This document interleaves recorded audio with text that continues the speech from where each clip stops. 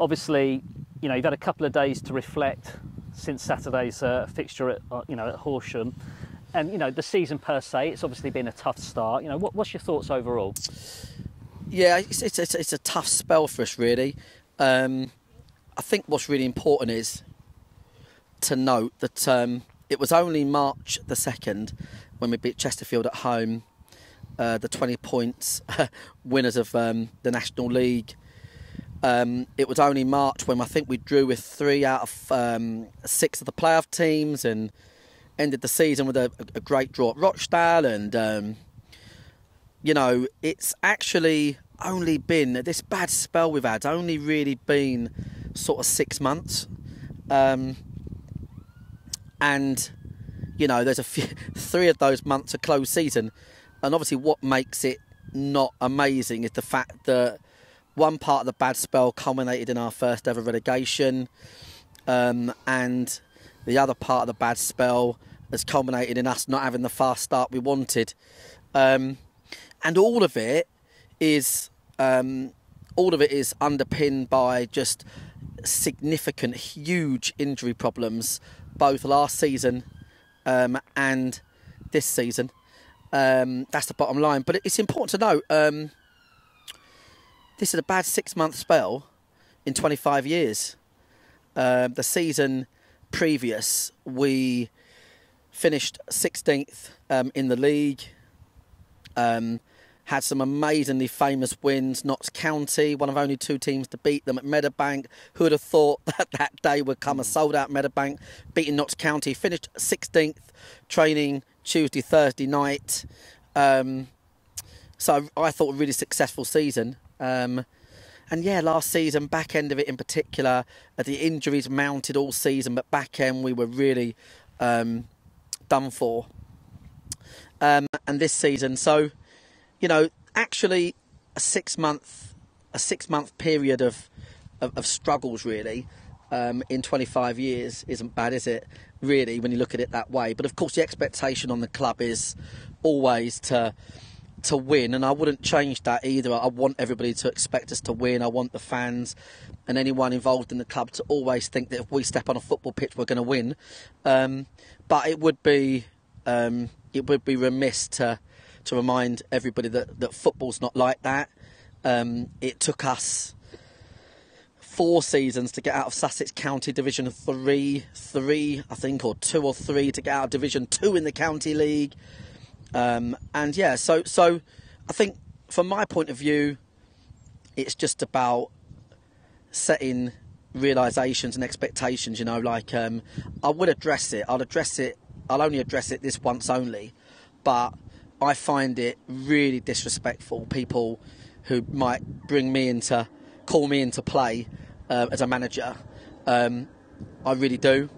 I think it would be disrespectful if we hadn't had all the injuries and all the problems, multiple ACLs, MCLs, issues. It'd be disrespectful even though if I had 40 players to choose from and we had a bad spell for a couple of 3 months or 6 months or even 2 years, it'd be disrespectful to me personally, given everything that I do for the club and continue to alongside our volunteers and committee. It'd be disrespectful then to actually bring me into play when we know we are absolutely obliterated with injuries is massively disrespectful. So I'll definitely take issue with anyone to their face that wants to challenge me and use me to fulfil their cancel culture mentality that they obviously live in their life. Fortunately, I think 98%, if not more, of all true Wanderers fans are amazing. All of our wider fans are amazing. They get it. They know the club's having a bit of a spell, and obviously all true supporters just have to be there for that spell and not act like spoilt brats and just think, do you know what? We know we'll be working hard behind the scenes. We'll definitely get our side back to where we want it to be. I know that Mark, Chris and John Bynes and the management team, everybody be working non-stop to make sure we get the club back on track. But I mean, it would be almost crass and uncouth of us to think that we've got a God-given right to be successful the whole time. Football's just not like that at any level, and we're having a bit of a spell, and we're working hard to put an end to that. But so yeah, that's where I'm at with it, really. I mean, it was only 6 months ago that you know, I remember destroying Solihull Moors at home. You know, it was a draw, but we destroyed them. Great game. You know, the double, got to Wembley twice, and you know, competing against big clubs all over the country. And things have been tough for us off the field, really. That's the main issue, Chris. So we work towards it not being as tough. Might not be immediate. Obviously, we want it to be immediate, but we'll see where we go. Okay, thanks for that. And I was going to ask you, we don't need to dwell on this for too long, but I was going to ask you about the injuries. We've had another injury crisis, if that's the right word, but it does feel a bit like deja vu, because obviously we've had so many injuries to contend with over the last couple of seasons, and obviously none of us expected it to be like it is at the moment. But it's easy to forget, obviously, what that does. It puts more pressure on the players that are playing, because they're playing, you know, as opposed to having a squad of X, you've only got Y, and players are playing more minutes than they should be. Yeah, I mean, just to address that, we've not been happy with our behind closed doors, the physio team, and that back end of last year. We had big post-mortems around it. We improved it, put different things in place. It's not been perfect this year yet. It's been improved, but not perfect. This year we've taken loads of contact ones. These are ones that are not, you know, we've had the odd pull and strain, but no more than you'd normally get. The big issue has been you know, Brennan's contact shoulder, Morrow, Cooley, issues, contact injuries. Josh Taylor now, contact injury. And then, of course, when you put those on top of the strains, that's the issue. Then you have loads of people out. But, you know, your point's totally right. I mean, the strain it puts on those boys that are playing. And there's a few supporters that, even before the game Saturday in the warm-up, were, you know, I thought being quite disrespectful the way they were talking to the players. I think those supporters need to not bother coming. They're not real fans. You know, I totally appreciate that fans have got to be able to express their views, but a lot of them boys are playing patched up. They're struggling.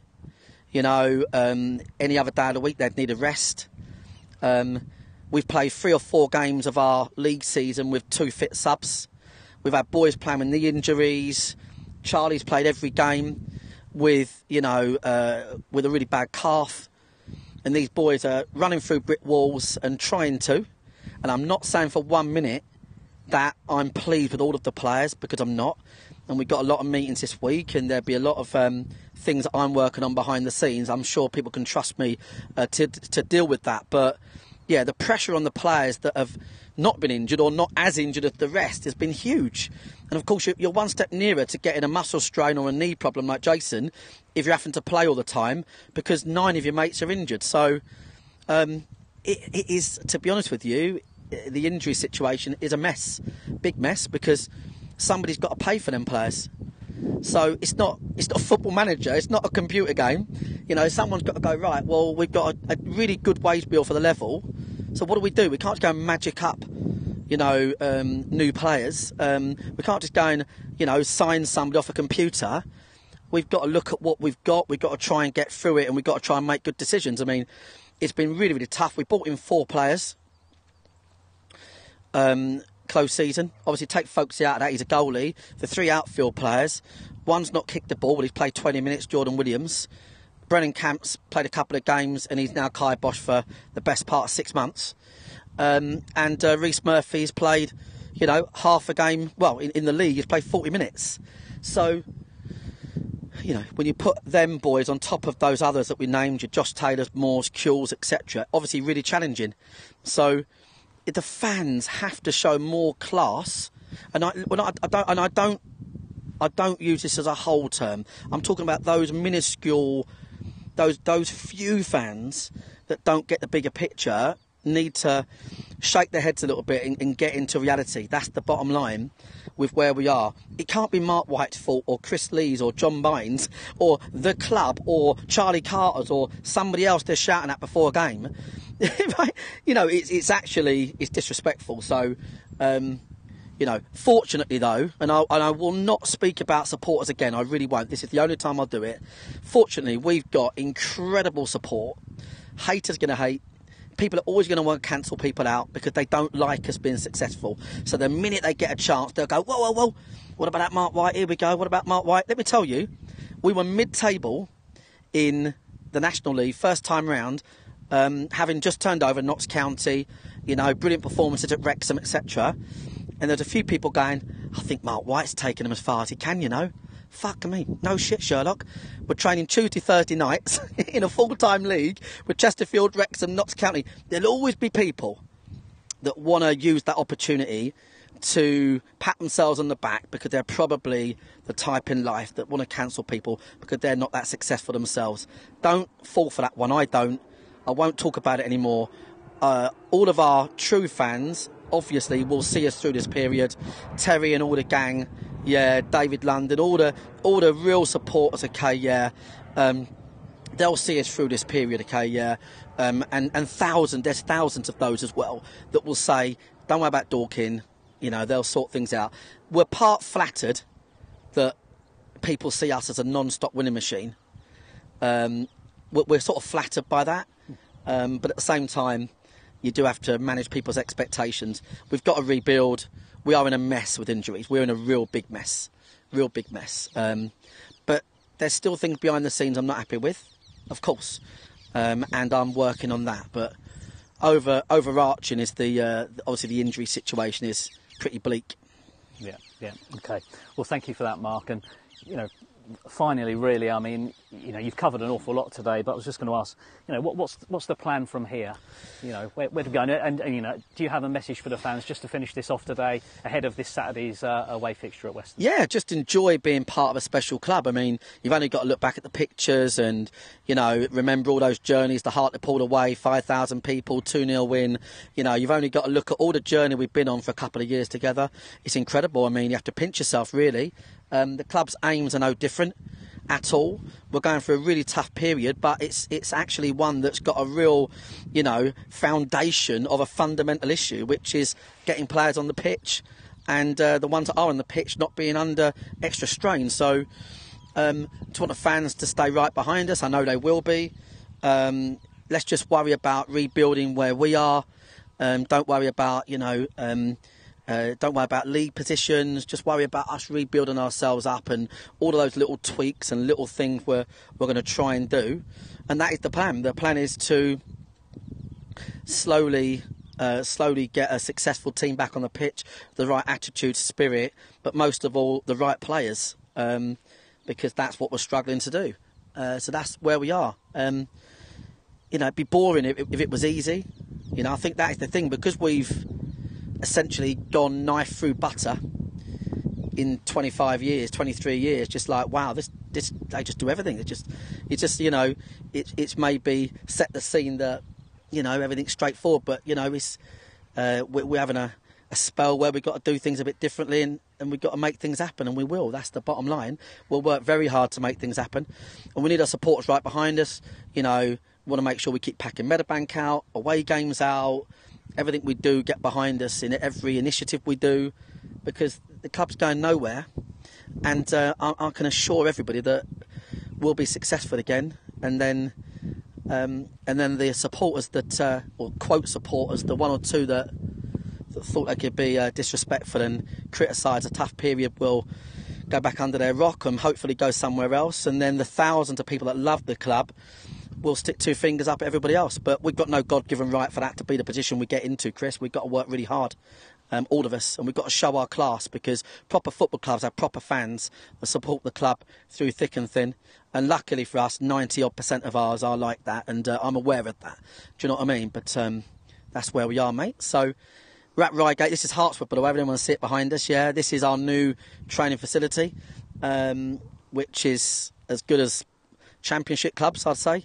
We're very fortunate. Reigate Grammar School, great partnership, and we've got a really good off-the-field setup, and we're just going to slowly work towards on the field becoming very successful again as well. Absolutely. Well, Mark, thanks a lot for your time this morning. Really appreciate it. good luck on Saturday. One thing that will be guaranteed is there will be a strong Wanderers contingent away at Western on Saturday, getting right behind the lads. Perfect. That is an absolute given. And we'll catch up again Friday before Saturday's game. Cheers, Chris. Cheers.